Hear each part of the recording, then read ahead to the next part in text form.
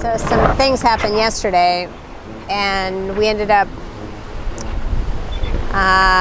with a little bit of a situation. We were able to work it out, but it was a little stressful and goes with the territory with regards to taking our A2 down.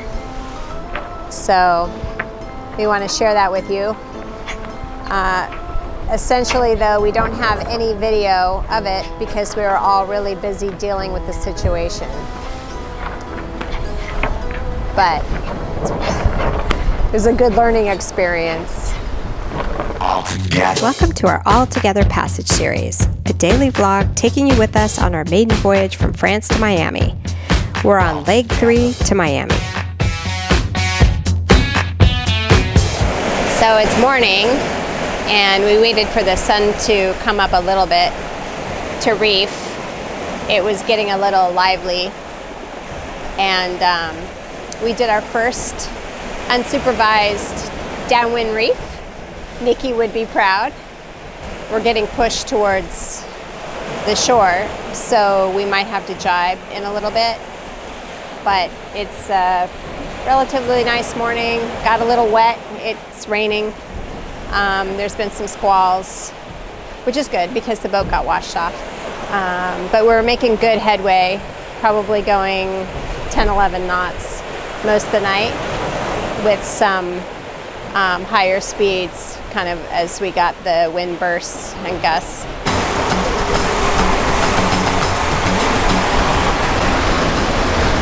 So we've got the Genoa and the main with one reef. We were seeing 27 knot gusts at one point. But anyway, we put the reef in, and literally 5 minutes later, the wind died. But we have more wind now.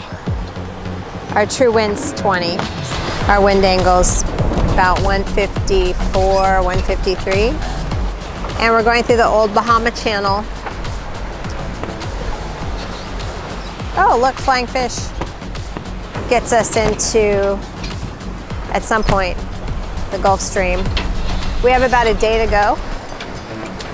And we're just sort of in this channel avoiding some of the ships. I can see them on the horizon. There's a sailboat out there, but a cruise ship further down.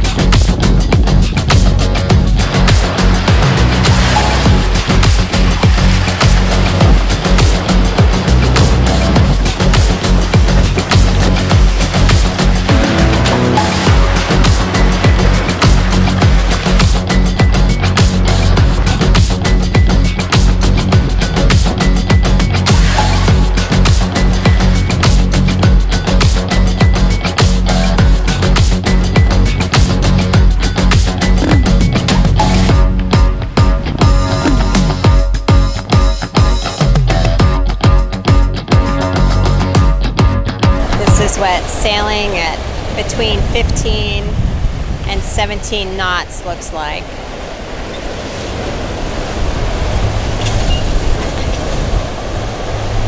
That's probably, what's that? That's 16 knots.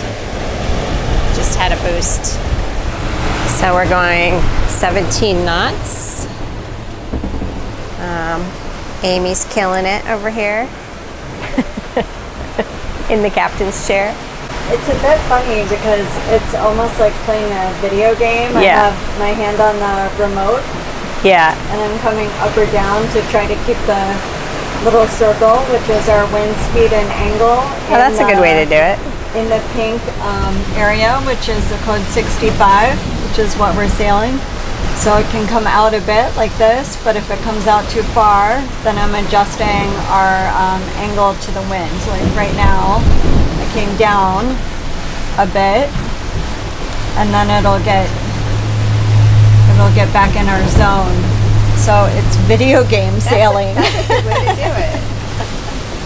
It's a bit surreal. I've never done video game sailing before. Yeah, and now I need to come back up. So we're trying to stay out of the hot pink zone of the traffic separation scheme. That's the middle. And we don't want to be in the middle or on the wrong side. So we're trying to stay as high as we can. It's a little bit tricky with the wind speed and angle. So yeah, high maintenance sailing here. It's awesome. But easy. I mean, yeah, you know. I'm sheltered. I have a remote, so I don't have to reach all the way over here. Yeah. That's too far. And this has been the wind situation. So we've seen, looks like gusts of 27. And we still have the code 65 and the main with one reef. How do you like the code 65? I love the code 65. It's got this great furler, which I really like. A lot of times the head sails have like a dinky plastic furler on the bottom, and this one's like kind of hardy looking, and it's got this case to help protect it because they do get banged up quite a bit. And yeah, it's an easy, gorgeous, nice sail. I really like it. Amy and I both agree we like big sails that furl. Yes. Yeah. No socks. Okay, I'm going to try to summarize what happened last night with the A2. So the winds were really variable, and we had a full main and we had the A2 up. Sometimes it was fine, and sometimes it was, the wind speed was quite high, and it was still daylight. And what it appeared to be is that the conditions were going to stay the same. We were also sort of in a wind shift where the code 65 would have been more favorable at some point. I think we just wanted to go with the A2 a little bit longer before we put the code 65 up. But ultimately, we decided to take the A2 down. And we have it rigged so that we use the winch on the bow to help winch it down. Someone's there obviously watching it and watching the line. But the winch is sort of not pointing in the right direction to tail, number one. So we'll have to fix that. The second thing is I was up there tailing the line with my hand, and then with the other hand I have to push the winch button. And so I only have one hand to pull the winch line, or to make sure the winch line is clear. And it's that little polyester line. It's not perfect for the job. It's just how we currently have it set up. So again, we're still learning our boat and learning what we want to change about it, the sail plan. So in any event, the line got an override on it. Is that what you call it? An override? Yeah. Yep. The line got an override, and I had to stop, but it was like halfway down. So Stephane came up, he grabbed the line to pull it down, but of course he couldn't pull it down because it was caught, because it's a single line, it's like a loop system. So he held it while I sort of unfouled the line on the winch. So that was all fine, we got it down. But then what happened is the sheet, the lazy sheet, blew free and went under the boat. And what appeared to happen is the line was just stuck over the boat and we had no idea what it was caught on. Was it the skeg? Was it the rudder? Was it the daggerboard? So we couldn't figure it out, we couldn't pull it up. And we were able to get the line that was in the water off the back of the boat. And we had the line that was originally attached to the sail, but it was the middle part we couldn't figure out how to get rid of, and we didn't know if it was caught on the rudder. That was, I think, the biggest concern of mine, at least. So at one point we tried to pull up the daggerboard, and thinking that maybe it was stuck on the daggerboard, and if we pulled the daggerboard up, it would free itself loose, which ended up basically jamming the daggerboard at that point. And so somehow we thought the line then got sucked into the daggerboard opening with the board and then was caught between the board and the casing. So we weren't really sure what to do until Daniel saved the day, and he kind of went up to the daggerboard and he was kind of moving it around. And then Amy said, well, let's heave to and give ourselves, let's calm the boat down, give ourselves some space. We hove to sort of when we were doing the port light repair with the epoxy on the Atlantic trip with Nikki, but we didn't back the Genoa. And because I don't think we had a Genoa up, so we were just kind of staying in place. But anyway, so we hove to, and that basically stopped the boat. Daniel kind of shook the daggerboard loose from the pinched line. The line came free, and I think just from the boat being still, the line was able to sort of go off the daggerboard, and they were able to pull the line up.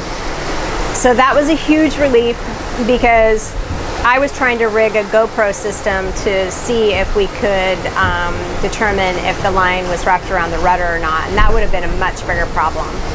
So we're just happy that all got resolved and we could go on with our night. It did take us a while to sort of wind down. We had a nice dinner after that, and then we discovered the problem with our window. So this contraption is a little bit of collateral damage from yesterday. The sheet got tight on the A-tube and popped the window up from the outside and broke the latch. The latch is flat, but the window has a bit of a lip. So somehow the sheet figured out a way to hug the lip of the window and pull it out. So right now we're keeping it shut with a bungee ball thing, some AWEN colored green wannabe duct tape, and a wooden bread basket with some placemats wrapped so it doesn't somehow damage the roof. So people who do stuff break stuff. Again, we're still learning our boat and learning things also we want to fiddle with to make right. That's what happens kind of when you get a brand new boat, is you have to figure out exactly how you're going to operate it and how you're going to take the sails down and put them up and do it safely. So yeah, anyway, I'm so happy that we're back underway and we're making good progress. I don't know if you can fully see and appreciate how beautiful this water is, but it's just a gorgeous aqua turquoise color. the water is still just the most gorgeous color. And that's what the Bahamas are known for. Their amazing turquoise, beautiful waters.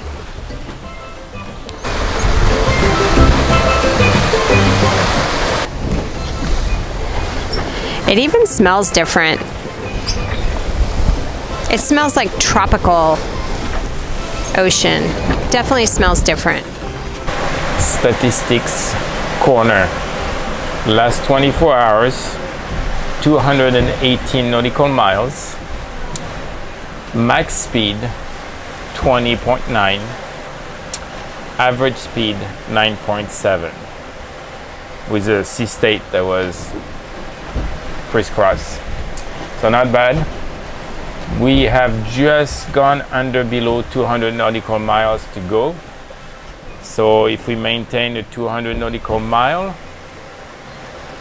which I think we've been clocking 200 plus every day so far, in this part 2 of Lake 3, we should be in Miami in less than 24 hours. Maybe. Still a long way to go.